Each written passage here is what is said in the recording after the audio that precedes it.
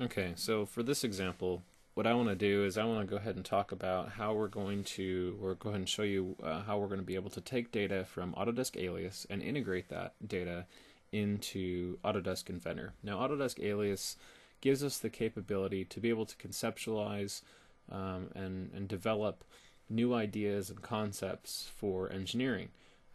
With the flexibility of being able to push and pull surface geometry and come up with conceptual designs very easily in a comfortable to use interface for an industrial designer.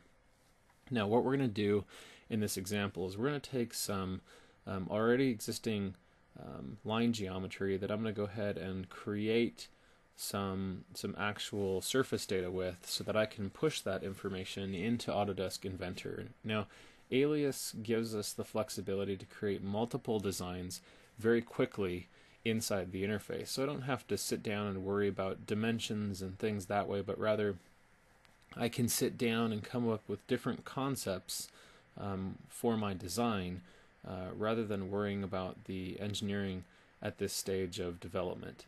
Now, I'm going to be able to sit down and work with this line geometry in a very similar way that I would inside of a conventional CAD model.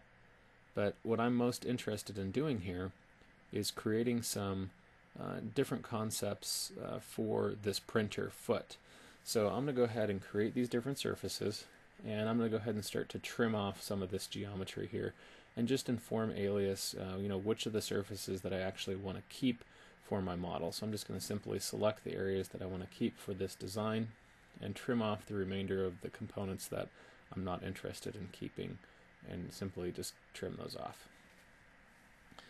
Now, with the printer foot body design, now I want to go ahead and split off some of this geometry because there's some additional complex surfaces that I would like to add in here for this printer foot.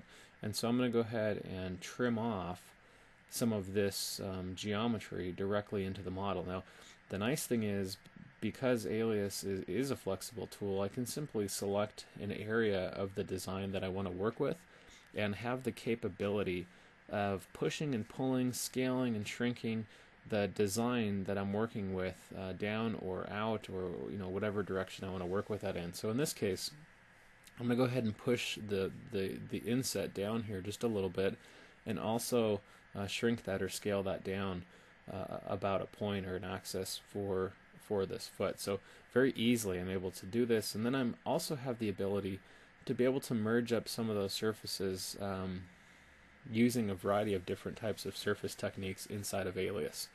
Now I'm going to switch over here to another foot that I already have done or already have completed.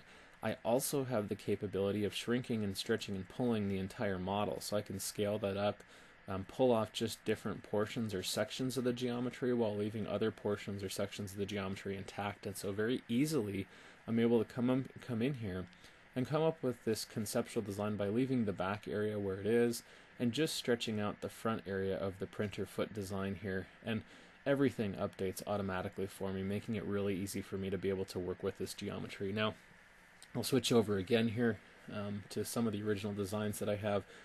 Now, in this example, I want to show you how to pass data into Autodesk Inventor, and so I have the capabilities of doing this very easily in a streamlined format. Now, here inside the Autodesk Inventor interface, I have the ability to directly open up Alias wire files that I created inside of Alias. Now, the nice thing is the data that exists inside of Alias is automatically updatable inside of Autodesk Inventor. So if I change a surface in Alias, it will change the surface in Inventor. And I also have control on the Inventor side. So if I want to associatively import this geometry or non-associatively import geometry, I have the capability of doing that and specifying how I want to bring that data in. So the nice thing is, again, if the industrial designer changes something at the beginning of the process, and I've already added fillets and surfaces onto the geometry in addition to what I built in Alias, I can control exactly what updates on the Inventor side. So it really works in a good seamless format. Once the surfaces are brought in to Autodesk Inventor, I can make use of creating solid geometry inside the Autodesk Inventor interface and start working on some of the engineering control for the geometry that I created inside of Alias. I also have the capability of making use of a variety of tools inside of Autodesk Inventor, and so in this case I actually want to take this entire solid and split this out into a few different bodies to make use of it for engineering purposes, so I can start building my bosses and different components that I need to screw components into this printer and start working with some of that geometry in more of an engineering specific format. Now, I've created from this geometry some surfaces and more complex shapes.